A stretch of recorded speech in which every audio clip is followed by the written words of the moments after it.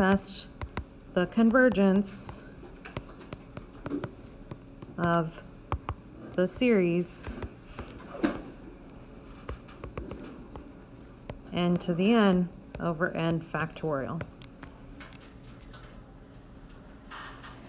Now next week I'm going to talk about general strategies. If you have this series, this is what test I would use. And one part of what I'm going to say is that anytime you have a factorial, it's usually a good idea to do the ratio test. Okay? So if you see a factorial, you should think ratio test.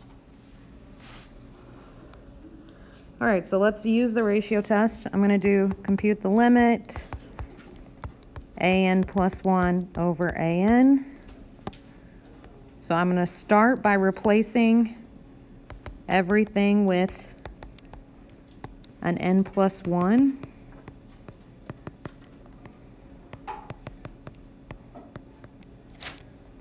And then I'm going to divide by an, which is what's up here written down. That's an.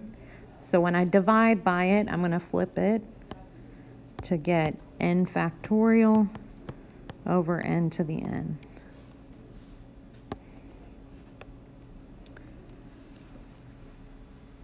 Now every one of these objects here, this n factorial, n plus 1 factorial, n to the n plus 1 to the n plus 1, those are all positive.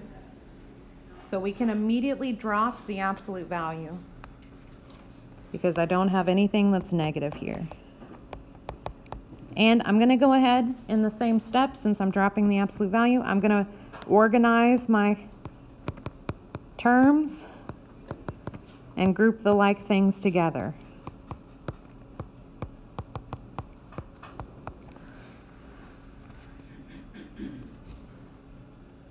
Okay, so this is what I'm taking the limit of. Maybe you want parentheses around this, I guess now.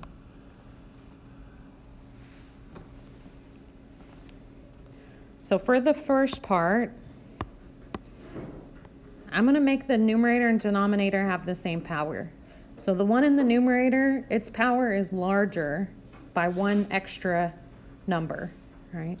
So I'm going to pull one of those away. So I'm going to write this as n plus 1 times n plus 1 to the n.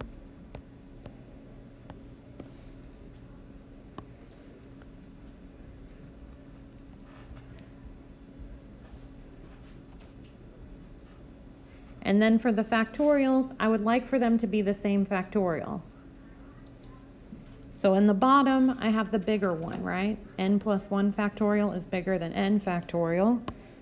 So in the bottom, you can write n plus 1 factorial. I think I've done this before, is n plus 1 times n factorial.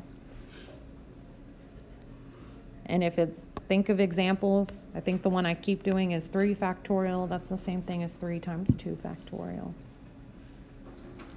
And now, you should see that some things cancel. This n factorial and this n factorial cancel. This n plus 1 cancels with that extra n plus 1 that was over here. So what am I left with? N plus 1 over n to the n. They both have the same power, so I can combine them into one power with a fraction, n plus 1 over n to the n. And now I need to calculate this limit. This limit is not as easy as the last one because my exponent is also involves n here. So inside, my limit is still, the inside part is still like the last one, I think, right? It's 1 over, so it's 1, but then what I'm getting is my indeterminate form is 1 to the infinity. We don't know what that limit is. And so when you compute limits like this, there's a trick to them. So I wanted to show you that. Well, how do we not know what it is? Is n but the inside is not really 1. The inside goes to 1. Yeah, yeah. It's just like when you have 0 over 0.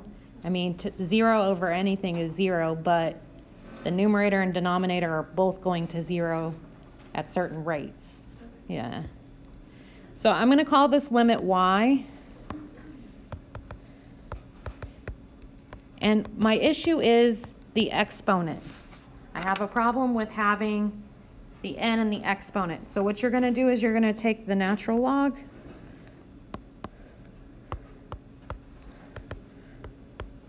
here of both sides.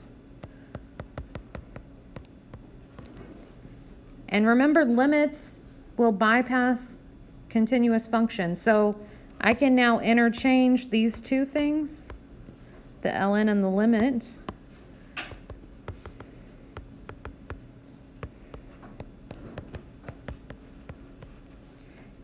And now, because I have an ln there, I can use properties of natural logs and bring the exponent down. Oh.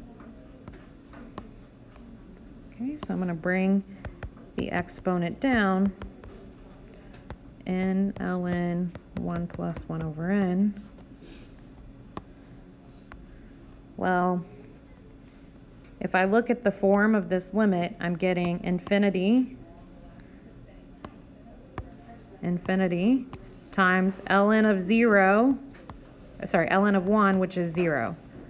Infinity times 0. That's not in a form I can use L'Hopital's rule on. So I move the n to the denominator in the following way.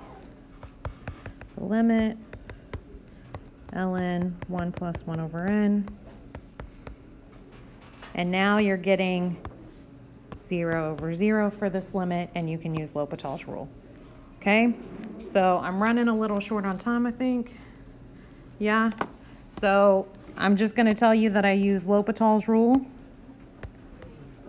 Okay.